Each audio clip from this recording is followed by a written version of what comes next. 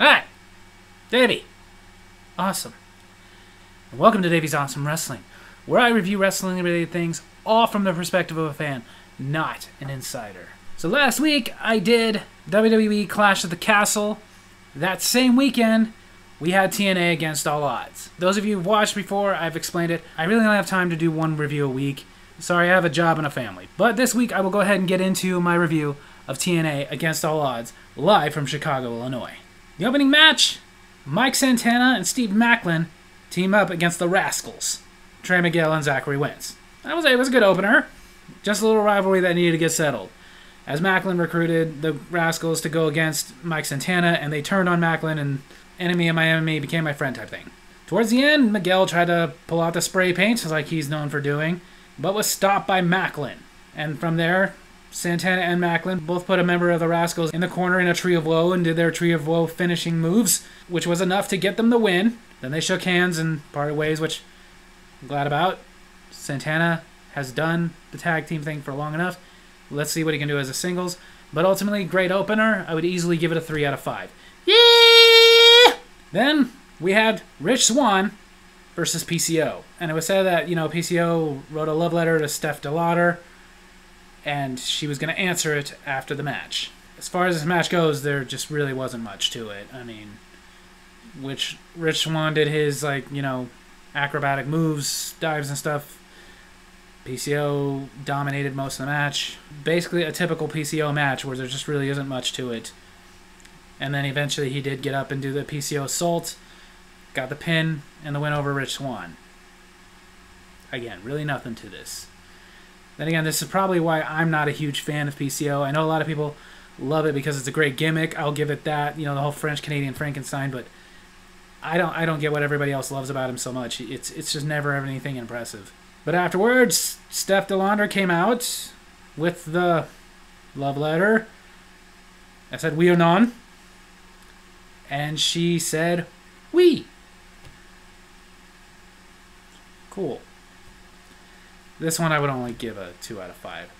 Yeah. And then for the TNA Tag Team Championships, Ryan and Nick Nemeth versus the Systems, Brian Myers and Eddie Edwards. I will say, so far at this event, there was one that was good, one that was eh. This stepped it up. This was a really good match. At one point, Dirty Dongo came out and immediately was tattling on the ref about Alyssa Edwards' involvement so that she would get barred from ringside, which was making us wonder, what's going on? Is Dirty Dongo turning face here?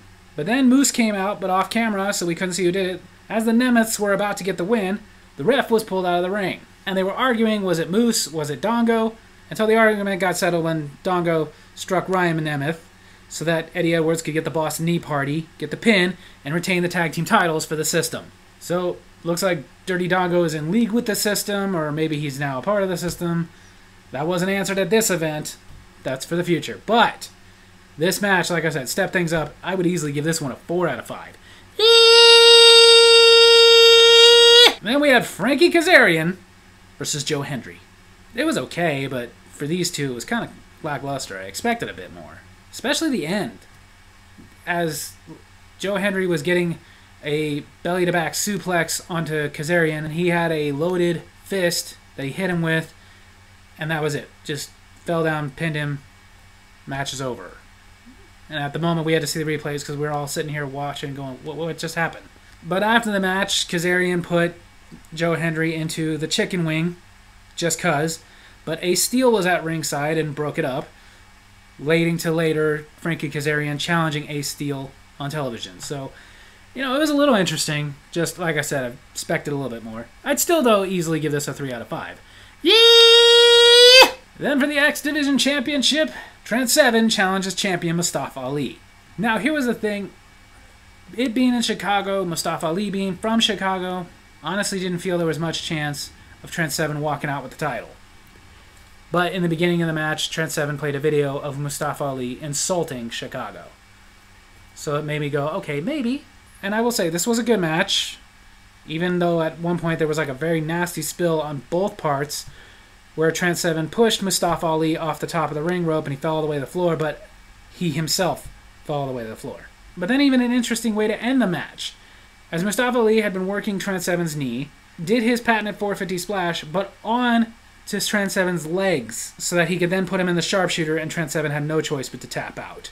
Meaning Mustafa Ali is still the X Division champion, which is honestly, in my opinion, a good way to go. I talked about the last time I reviewed a TNA event. I'm very happy with what's going on with Mustafa Ali. The entire time he was in WWE, I was waiting for him to get interesting, and he just couldn't seem to get there. And he's gotten there. I don't want him to lose the X Division Championship just yet. This is another one I would easily give a 4 out of 5. Then, not only a tag team match, but a match marking the return of Josh Alexander, as ABC, Ace and Bay Club, challenged Eric Young and Josh Alexander. This was a great match. It was very exciting, ton of back and forth. But I will say, at one point in this match, it got nuts. But then it ended when Eric Young was about to get the pile driver onto Chris Bay, but as he bent over, that gave Ace Dawson just enough time to run over and get the fold finisher onto Eric Young so that they could get the pin and the win. Which, honestly, I didn't expect. I thought they were going to give it to Josh Alexander and Eric Young because it was his return, but I'm glad they gave it to the tag team instead. Even though they've been kind of building up that there might be a breakup between Ace and Bay Club soon, I hope there isn't, honestly. I like them as a tag team. I think they're a great tag team. This match wasn't very flashing, just very exciting. I'd give this one another 4 out of 5. Yeah! Then, for the TNA Knockouts Championship, Jordynne Grace did an open challenge, which I gotta say I thought was a weird thing to do on a big event like Against All Odds. The open challenges are for like weekly television shows. But whatever. Answering her open challenge was NXT's Tatum Paxley. It made sense, but I just didn't like it. I mean, I get that Tatum Paxley, while Jordynne Grace was at NXT, she tried to steal her title, but since they're doing this whole interpromotional thing, they couldn't like have a bit of a rivalry. She challenged her or something. But no, she just went out there, answered an open challenge. And then as soon as she got out there, of course, Ash by Elegance comes out, just sits on the apron, sips champagne like she does. And then the match between Tatum Paxley and Jordynne Grace, it was okay. It wasn't great. Tatum Paxley put in a little offense. At one point got her finisher, the lobotomy, but that was about it. Most of it, she was just dominated by Jordynne Grace. But not only that, but there was no sense on my side, being the fan watching, thinking that the champion was in any real danger of losing their title. Like, if they weren't going to give Jordynne Grace the NXT Women's Championship, then they definitely weren't going to give Tatum Paxley, of all people, the TNA Knockouts Championship. And it just went how we figured it would go. Tatum Paxley eventually got caught in the Juggernaut Driver, and Jordynne Grace got the pin and the win. After the match, Ash by Elegance attacked Jordynne Grace, but that didn't work out for her because Jordynne Grace is bigger and stronger and beat her up and poured champagne all over her. Ultimately, like I said, that made this a little bit interesting, and I'm not going to say it was bad, but it wasn't great, and I really did feel like this was kind of weird to put on a big event like this, but I'd still give it a 3 out of 5. Yeah! Then the main event for the TNA World Championship. Broken Matt Hardy versus Moose in a Broken Rules match, which is just a no-holds-barred. But I will say, this match was awesome. Of course it was brutal. It was no-holds-barred. And because it was no-holds-barred, and of course the system was all going to be there, it started with the Nemeths coming out and taking out Brian Myers and Eddie Edwards, so that they would not be a factor in this match. And at one point, Matt Hardy grabbed a box from underneath the ring, prompting the commentators to go, "What's in the box?" Which irritated the crap out of me, because I was going to do that. And it turned out in the box was a New England Patriots helmet. You know, going back to Moose being a member of the New England Patriots. Towards the end of the match, Alyssa Edwards got involved as she was beating Broken Matt Hardy with a kendo stick, but this just led to Rebecca Hardy coming out. It's weird for me to say that. I'm used to calling her Rebby Sky.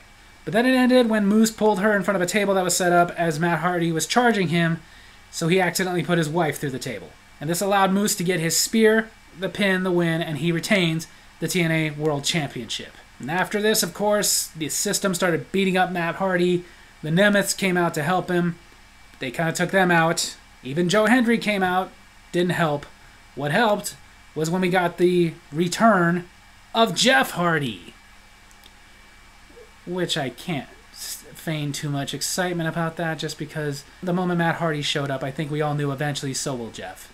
However, just for the craziness, the story, everything involved in this match, easily, this was match of the night, and easily 5 out of 5. Yeah! So, TNA Against All Odds 2024. Pretty good show. I wouldn't say it was better than the other show that aired that weekend, but it was good. You know, it was steady. There weren't any matches that I would say were very bad. There was just one that was meh, but I get why they do it. I get people like PCO. Personally, I'm not a big fan. Just, again, because there's never really anything to his matches. It's just the character. They did continue this whole TNA NXT interpromotional thing, which, you know, sure, okay, I just don't feel they did that the right way. I personally think that it was an easy thing. They could have Tatum Paxley go down there for a little bit, have a little bit of a rivalry, but no, they decided to just do the one-off. I'm still hoping let's do a little out-of-the-box kind of thinking, and maybe, just maybe, somebody from NXT or somebody from TNA wins one of these titles. But I doubt they'll do that. I honestly think they're going to keep doing this interpromotional stuff for a little bit, and then that's going to be it for a while at least. Because at the moment, no, WWE does not own TNA. They're just working with them. They have a working relationship, kind of like TNA had with AEW. However, in that instance, though, they did let an AEW wrestler, in fact, 2 AEW wrestlers, be their champion. Mostly, it was 3s and 4s. There was only 1 5, but that 5 really knocked it out of the park. I was very happy that Matt Hardy was able to put on such a great match. Mostly because I talked about the last time I reviewed an event, the one where Matt Hardy came back. I was seriously wondering if Broken Matt Hardy had just ran its course, or if it was just something that only worked in a certain area where he had certain freedoms. It seems like it was the latter, because the Broken Matt Hardy character seems to be working again in TNA. It didn't work in WWE, it did not work in AEW, but it's working here. And sometimes it's just how it works. Sometimes things just work in certain promotions and don't in others. It's not a bad thing, it just happens. But I also felt there was still more life in that character, so I'm glad to see it back. Jeff Hardy making his return, like I said, I'm not going to pretend to be all that excited about that. I not only expected him to come back because of Matt Hardy coming back, but honestly, it's just my opinion as a fan, but it's not as exciting anymore. Like, Jeff Hardy, in my opinion, if he's going to be back and he's going to be interesting, then he needs to start doing something a little different, because he's basically just doing the same thing he's been doing for like 20 years now. But we'll see how that goes in the future. I even like the concept of the Nemeths teaming together. Like, for the longest time in wrestling, we've known that Ryan Nemeth is out there. His brother, Nick Nemeth, was Dolph Ziggler. What would it be like if they ever got to team together? They honestly did pretty good. They had that great brother tag team chemistry. I would love to see them as the tag champs eventually. But to the event overall, like I said, it kept my attention. It was interesting enough, but I wouldn't say it was fantastic. So I don't quite think it earned a 4. But very, very close. As I would say, easily, hands down, solid 3 out of 5. Yee! There you have it. That's my wrestling review this week. I hope you guys enjoyed it. And if you did, make sure to hit like, hit subscribe, hit the little bell so you get notifications when I post videos, and leave a comment that I can respond to in my next comment corner. Tell me what you guys thought of TNA Against All Odds. Tell me if you thought it was better than Clash of the Castle the same weekend. Tell me you thought it was worse. Tell me if you're excited about Jeff Hardy being in TNA again. Love you guys.